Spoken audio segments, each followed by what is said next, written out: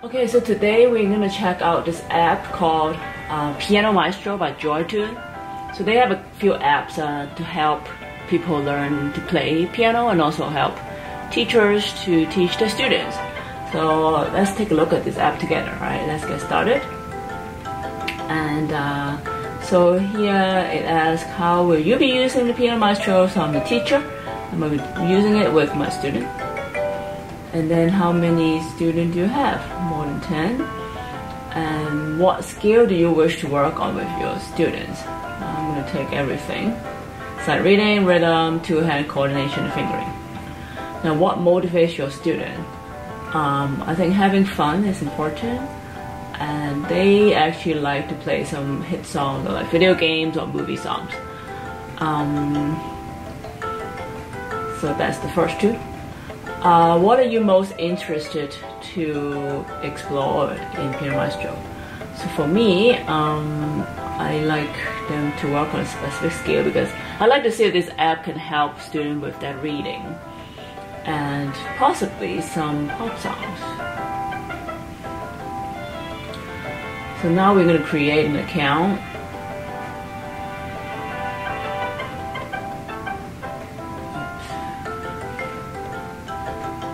So I'm using my school account. So feel free to send me questions about music, consultation, teaching, questions. Alright, now I'm going to make a password. I'm going to cover this so you don't see it. Got it? Now, we need a phone. Do we have to put a phone number? It's required. Alright, so I'm going to put in my phone number. See if I can continue right now. Oh, so I have to put somebody's put the student's email address. Alright, I'm going to put my own address, another address, so they wouldn't know. So I just put my other emails because I don't want to put my student in there yet. Do you wish to send an invitation for a student? Nope, not right now. What do I like to do? Let's see what's here, okay? Start a lesson. So this is my other account, so I'm going to add. And then let's start here, see what's here, okay? So let's see what's journey. Start. Play tutorials. Okay.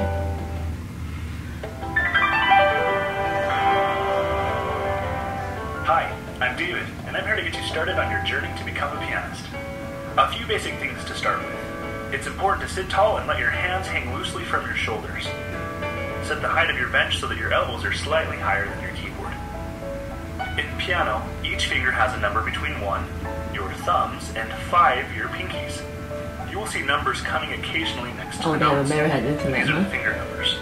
That's the first song album. With the right hand with these 3 keys in the middle of your piano. Look for the group of 2 black keys just in the middle and place your right thumb on the first key. If you don't have a piano or keyboard yet, you can play with the touch keyboard. Have fun and good luck. Alright, so that's a good tutorial to start. You know, if people like, they don't even know where the C is, right? And the 2 black keys, and that's what I teach my students do. And teach the teachers how to teach students. Alright, now we're going to play. Okay, so let's start. And I don't know what's going on here, okay? What's going on? Okay, phase C when it reached the blue line. What? Oh, there you go. So do I play here or what? Oh.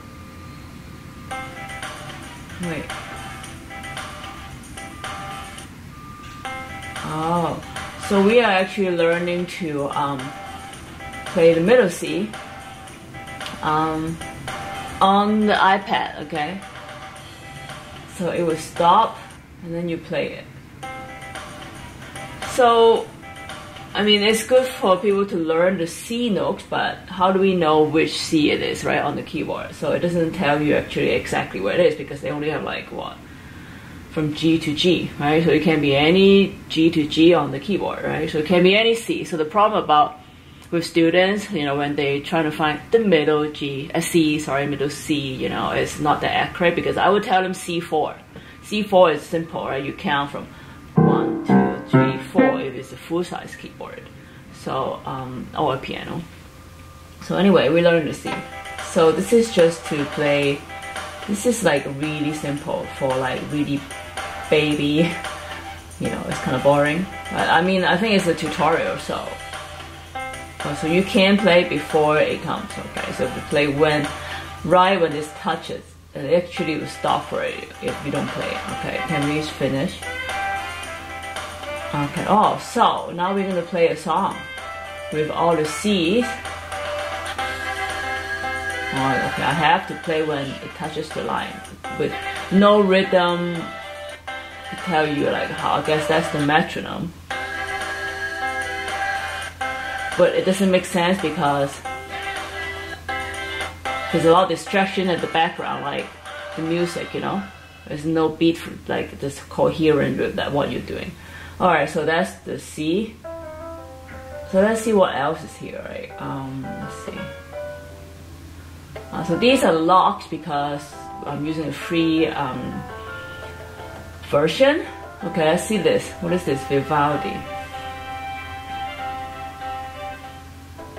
So we are going to find the two black keys in the middle of your piano keyboard. Okay. So I thought I'd actually enable acoustic piano, but I don't seem to actually feel like it knows. So let's try one more time. Oh.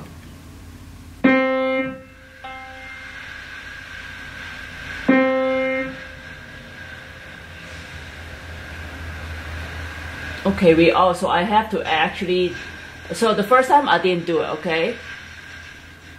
So now I have to let them access the microphone so they can hear my piano. Oh great, so now actually my piano is connected to the iPad, that's pretty cool. So let's see if it actually catches my piano sound.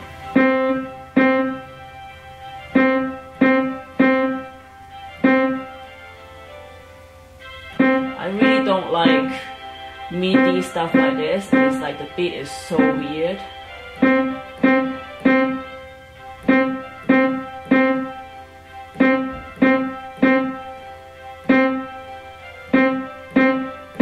It's very distracting with this really strange MIDI background that you try to hit the note at the right spot. Oh, so I'm happy. Okay, so here you can take a. Oh, so they actually record your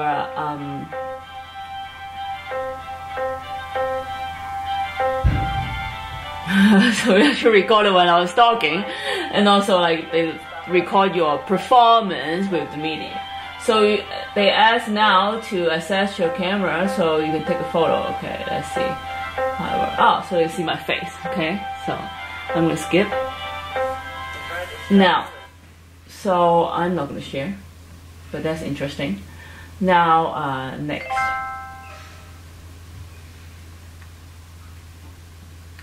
Oh my god, my technique is only 42%. I don't even know how he knows my technique. It doesn't even see how I play, but alright, so great.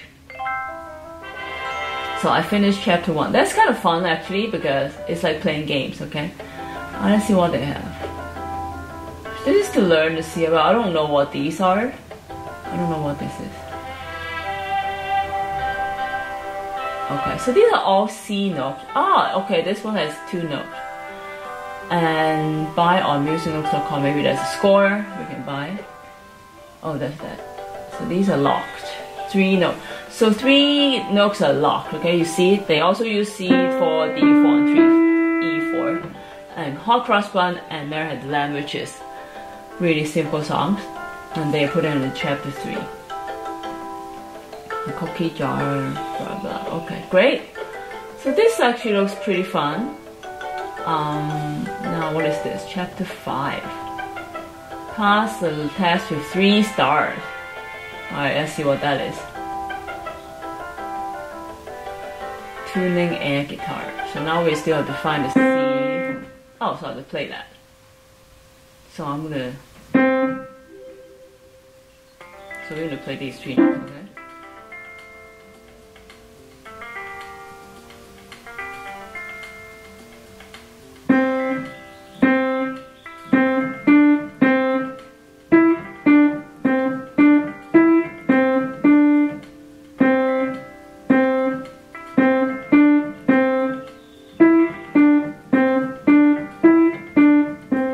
Basically, you're gonna learn to play with the score. That's pretty quick. I mean, I don't know if students can actually catch this, right?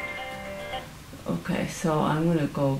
I don't know what it. Oh, so this is the restart again, and then I can go back. So that was a test, I think, to go to the next chapters. So I guess chapter 1 is just middle C, right? C4, and then chapter 2 is C4 and D4, and then C4, D, F. And so practice, step, and then skip.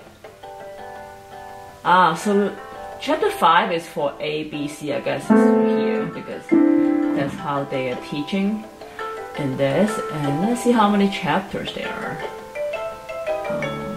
Basic coordination. So chapter 8 is both hands not together. Let's take a while for them to like have both hands but not together.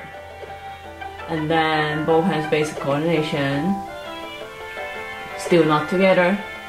Not together. So I wonder how long does it take for them to put together. Oh, that's interesting because here they have like pop song now. Right, you see Sugar, Maroon 5, that's interesting. Yankee Doodle, chapter 14. And then these are quarter notes rest. That's quite a bit. So I don't know how to, let's see if there's a list. Okay, I want to see if there's a list.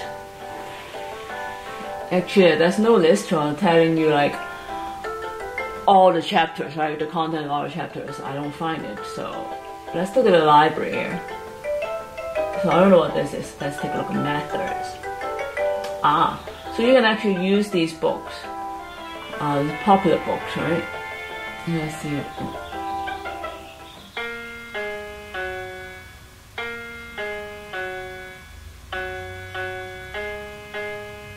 That doesn't sound like a C key, so maybe it's a black keys. I don't know what that is. So maybe that's not the song. Let's see what this is.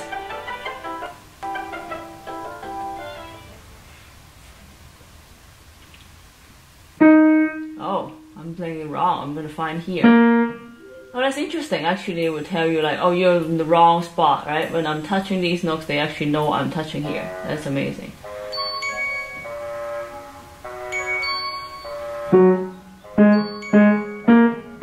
I'm missing all the notes. I don't know what they want me to do.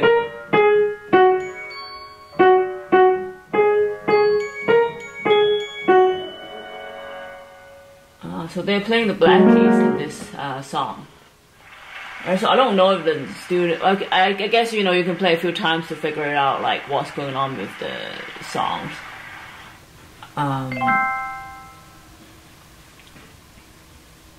So yes, that's great because I have more technique now. All of a sudden I'm going to 90. That's kind of fun.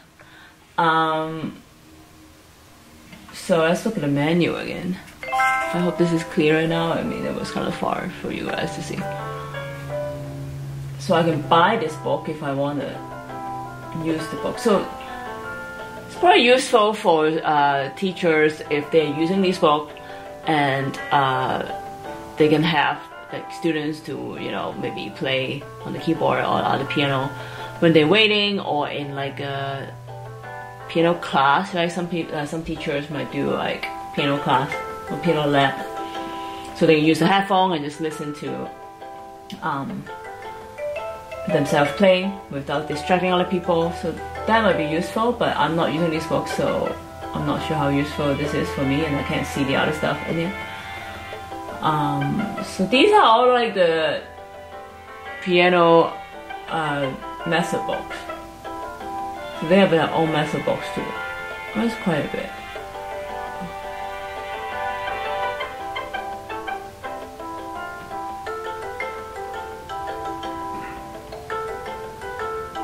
cool. So maybe I should think about putting my book there. So these are scales. So this is interesting. Let's see if you can see it better.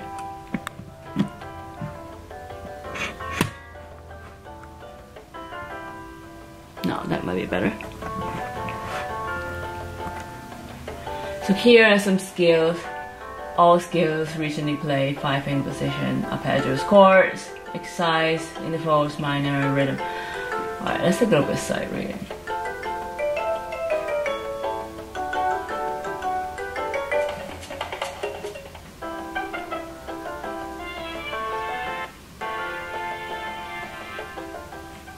So the rest. This is amazing, like how they can catch the sound from my acoustic piano. So what do I do?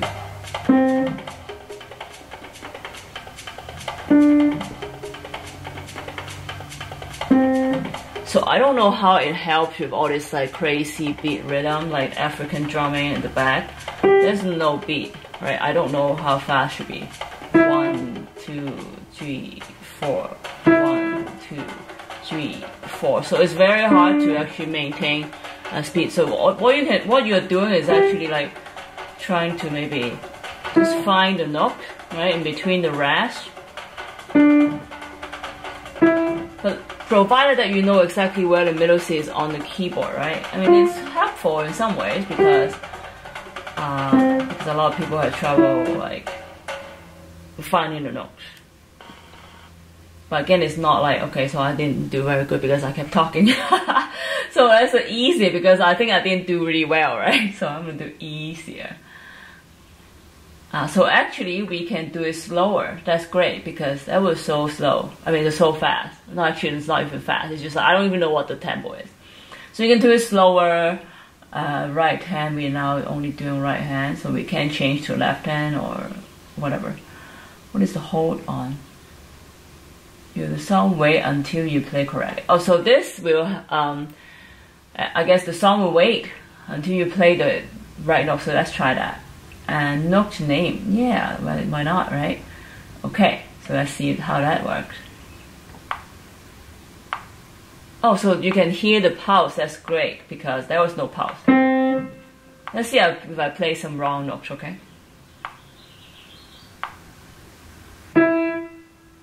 So actually it shows you where it is if you play the wrong note. Okay, it doesn't say it. So it kind of show you the notes.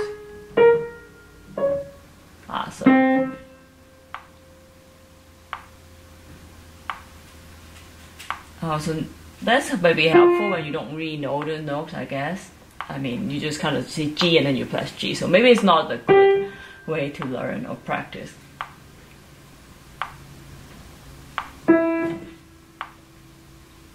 So actually this is pretty fun. I mean, like, you know, learning with some interactive approach.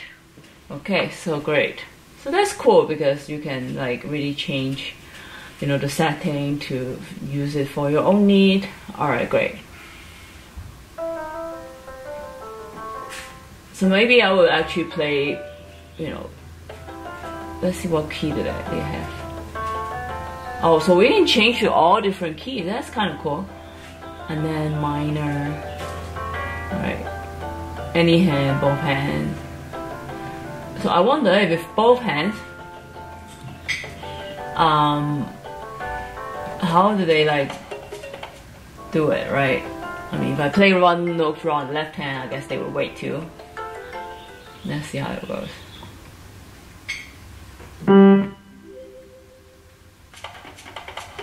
So again, I hate this music in the background because it's very annoying. Let's say I play some wrong note. Oh, so it doesn't show you, oh, because I have to change setting for all songs, each song, right? So if I play one note right, it doesn't care that, you know, you play a wrong note in the right hand or left hand, just as long. Or maybe I can play 2 notes wrong. Let's try it. So I didn't get anything, red, right? Or if I get both. So this might be useful because then you know, you can see if the student can read both both. Oh, I don't know why. Wait, so what's going on? Because I'm talking, all of a sudden, like there's some green notes and stars coming out. Maybe my voice is singing the E note. It matches it when I talk. I don't know. It's very strange. So I would like, for example, change this, right? So that's a tempo, but I thought that. Oh, I think if you turn on the tempo, maybe there'll be no background. Okay, let's try that. So let's see if we hold on. Let's try one more time, right? So when you use the metronome here, there's no background music. That's great. So now we can wait. See, can we find it?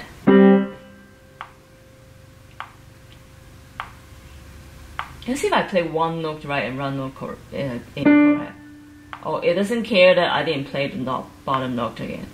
Or maybe because my voice, my talking voice the tone is E. So, oh, it doesn't care again. I don't know how.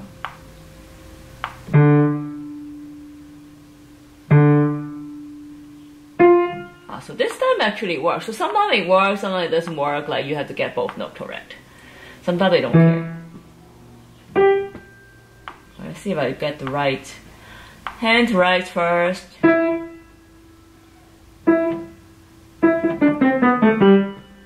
So it does care. Okay, that's good. Actually, this might be useful. I might use it with students and I'll let you know how it goes. Maybe I'll show it to you guys.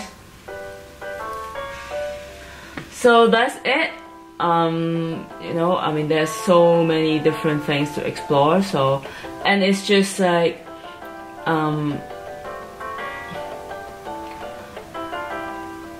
free right now, so you can, you know, check it out. Let's see, what is this? Oh, wait, sorry. I'm trying to sort it out. Oh, so it goes somewhere else. Alright, I don't want to go there. And manage my student. So you can just create an account for your student. I don't know, I guess you do have to use your student's email, and then they want to send you some stuff. Like, why do they need that, right? Because you can control, you know, their accounts on the iPad already, so they just want your information, I guess. So that is quite interesting. So maybe I'll try with my student and see how it goes, and I'll show you again. So until next time, this is Therese Wong. Cheers.